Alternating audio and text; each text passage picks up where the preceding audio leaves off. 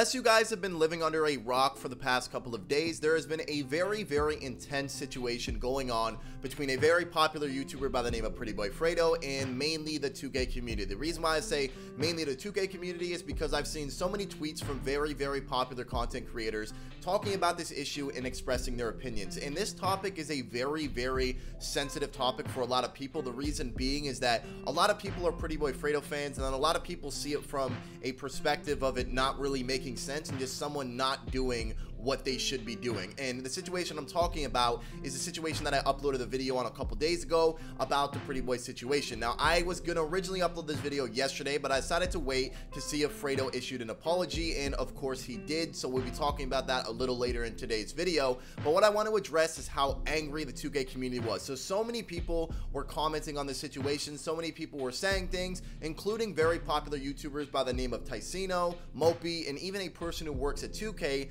LD2K. So Ticino saw this tweet and he quote tweeted and he said, "This gotta be the worst thing Fredo has ever done so far in his career. I usually don't mind his antics, but this indirectly can mess up so many lives with the C virus." Then Mopey, who is a part of 2Hype, went ahead and he actually went crazy. I've never actually seen Mopey publicly act like this, but this was actually intense. So he said, "Great example of why Twitter is so toxic. A person with heavy influence on the youth is using it for faking the C virus, phone call proof means nothing, and getting large groups of people together, irresponsible/dangerous, for no reason at all. Block me, you piece of crap." And then he goes and follows it up with, also, if the C virus wasn't fake, he took down the I got C virus down when the meetup happened. He got all these people together after getting it. That is absolutely delusional. Real king stuff, putting your viewers, older family, and other people at high risk to the virus and putting them in danger. So as you guys can see,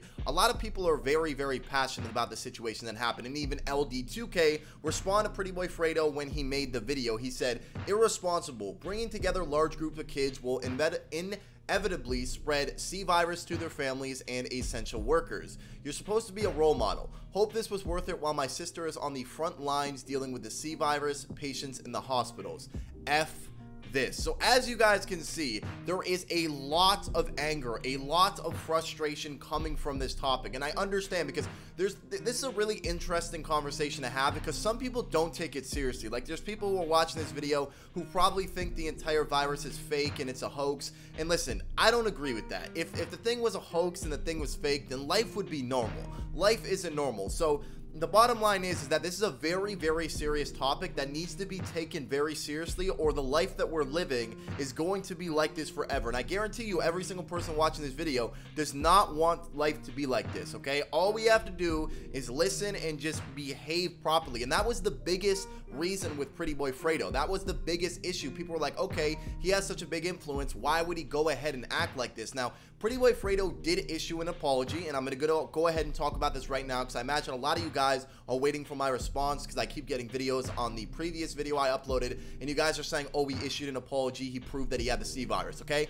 I'm a man of my word. I can admit when I'm wrong. Did I think he faked the C virus? Absolutely. Was I wrong, and did he actually have the C virus? Yes, he provided proof, and he did have the C virus. So I respect the fact that he provided that proof. The only thing I don't understand is why he wouldn't provide the written proof in the first place, instead of deleting a video and then later providing the proof when people are already mad. I don't really understand what the plan of approach was there. Why do you delete the video? Why don't you provide actual proof other than a phone call? It doesn't really make sense to me as a grown man why someone would go about and do that. I don't know if his initial plan was to create something like this. I'm not really too sure, but he did provide the proof, so I am 100% in the wrong for saying that he faked the C virus, because he did have the C virus. Once again, the reason why I was so confused about it, I just talked about it. I just don't understand why you wait until you get called out to actually provide actual proof of you having the C virus. It just still doesn't make sense to me. Now, in terms of what happened next, so if he had the C virus and he said that he almost died from it, I just don't understand why you would still hold the meetup. Now, the apology was good. I actually appreciate the apology. I think a lot of people appreciated the apology. And the only thing people wanted to happen was for him to be educated on the situation. Everyone's human. Everyone makes mistakes, and I understand that. But the fact that we are going through a pandemic and the fact that this is a very, very serious topic, people are losing their lives, every single person's life is being affected, and then he goes out and holds an event and says that he didn't expect that many people to show up. I just can't believe that. The apology was good. He had the C virus, and I am in the wrong for saying that he didn't have the C virus. But still, the frustration with people still stands because people feel like he apologized only to get some heat off his back, so he started getting calling out. But I'm okay with it. I have no issues with it. I think the apology is fine. Do I think he needs to educate himself in the situation still? Absolutely. Hopefully he does. But I didn't have any plans of canceling or ruining anyone's career. Obviously, I couldn't ruin PrettyBoyFredo's career, but I had no intention of canceling people. I said in my video that I made the other day that I don't like the cancel culture. I don't like that at all. I just want people to educate themselves about situations that are very serious and not act like they have a god complex. That's the only thing I wanted to happen from this. So that's it. That's my saying on this. I have no issue with this situation anymore. I just hope people get educated in the proper departments and understand what to do moving forward. Hope you guys enjoyed today's video. If you did, make sure to drop a like. Do not forget to subscribe to the YouTube channel. We just hit 85K yesterday, I believe, so hopefully we get 100K before 2K21. But I hope you guys enjoyed the video. Drop a like, all that fun stuff, and yeah, peace.